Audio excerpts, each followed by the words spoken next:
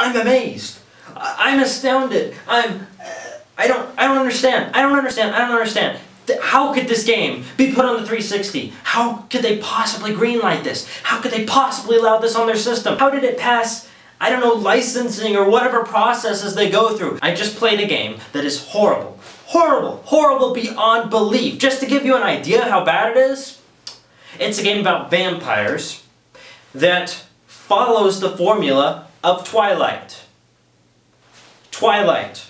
And I don't mean they sparkle, I don't mean, okay, the vampires are dumb. I mean, the vampires are cool and all, but the characters act like they're on Twilight. They have no emotion, no emotion, no emotion. Not the voice actors, not the animated models, nothing. It's like the voice actors saw what the visual artists were doing and animating the models, and they saw the models just standing there like this, like...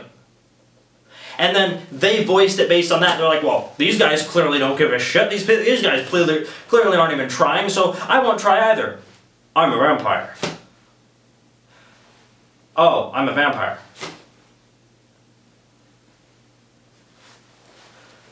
Did they just hire Liam Neeson and suck his soul out before he went into the voice acting room? And the combat, it's like walking through peanut butter. It's like if I filled this room like 6 inches tall with peanut butter and put 6 snails on this side of the room and told them all, okay, race to the other side.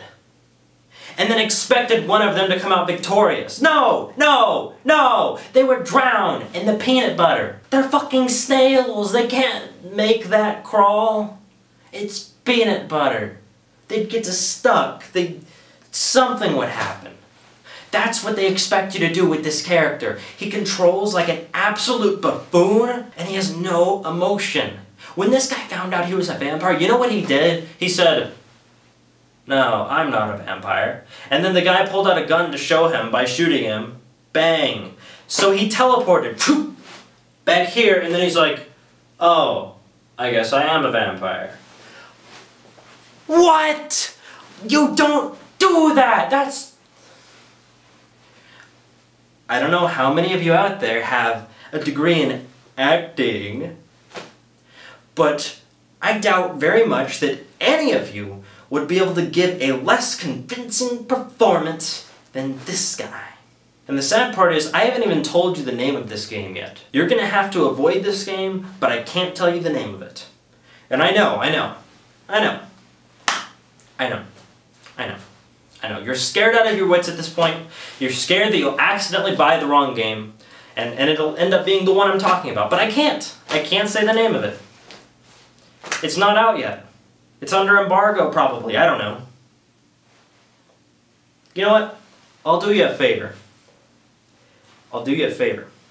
Somewhere in this video, I'm going to put a little picture somewhere. Maybe this size, maybe this size, maybe this size. I'm going to put it somewhere in this video and hide it. And it'll show up for a second, maybe a fraction of a second.